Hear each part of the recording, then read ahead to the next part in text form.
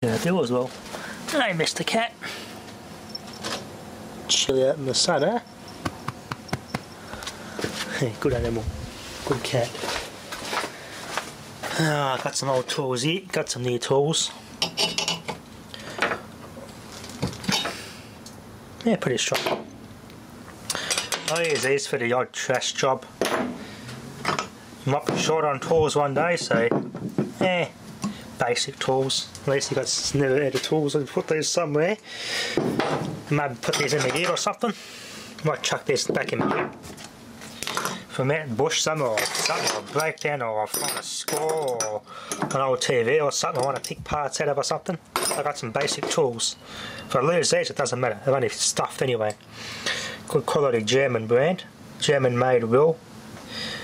But now Dad's ground it down over the years and make circlip, so it fits to remove circlips. Good bending sort of pliers for making hook and loops and copper wire and stuff. So I've narrowed them down. I put a bolt in the middle of that and clamped it in the vise so they touch.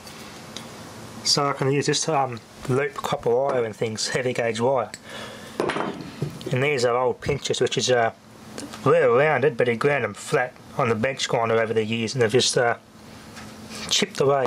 Here's an English made, Win Timon, England. At least be from the 50s, these things. C4218, and it's got 1D 266. Pretty old.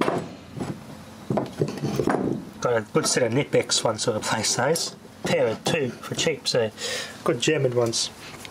Everlast brand, Australian made pliers. They're from the 80s. I've modified this for removing security flathead screws for power boards, like what's in this power board here. I've hacksawed these since, but they've normally a little slot in the middle where a normal screwdriver cannot fit. So I've cut a hacksaw in the middle of this so I can go between the security part in the middle and undo those security screws. So these are good for undoing those sorts of screws, so I can get them out and hack them with it, cut them with a hacksaw and make ordinary screws out of them. And there's old things, drop forged, Zenith brand. They've also wear those, pointing those with the ground down for circlip pliers, so yeah, have some fun with those. Might melt them on the high current, we'll see what happens. Cheap pliers. That's came out of a tool kit from our quad bike, Suzuki quad bike. That's out of the toolbox on the farm one day. The electrolysis cleared that.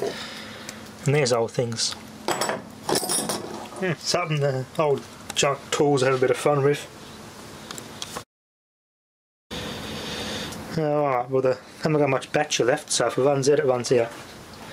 So I'll put those aside. This still hasn't sold yet. Worst case scenario, if this doesn't sell, well, I'm going to part it out. Got the pumps and everything will be quite useful, so no big loss. There's a heater there, got a good ballast I could use. Stainless steel heating element, that too. See if I got the soft water softener in it. Oh, I won't leave it here for longer yet. Someone ought to buy it. Be happy to get maybe 80 to 100 bucks for it. It's a thing with dishwashers, not many people want them. Fridges and freezers are more common people want. Unless it's Milo or something, someone will buy it. There's an identical one like this on for sale, which no one's bought.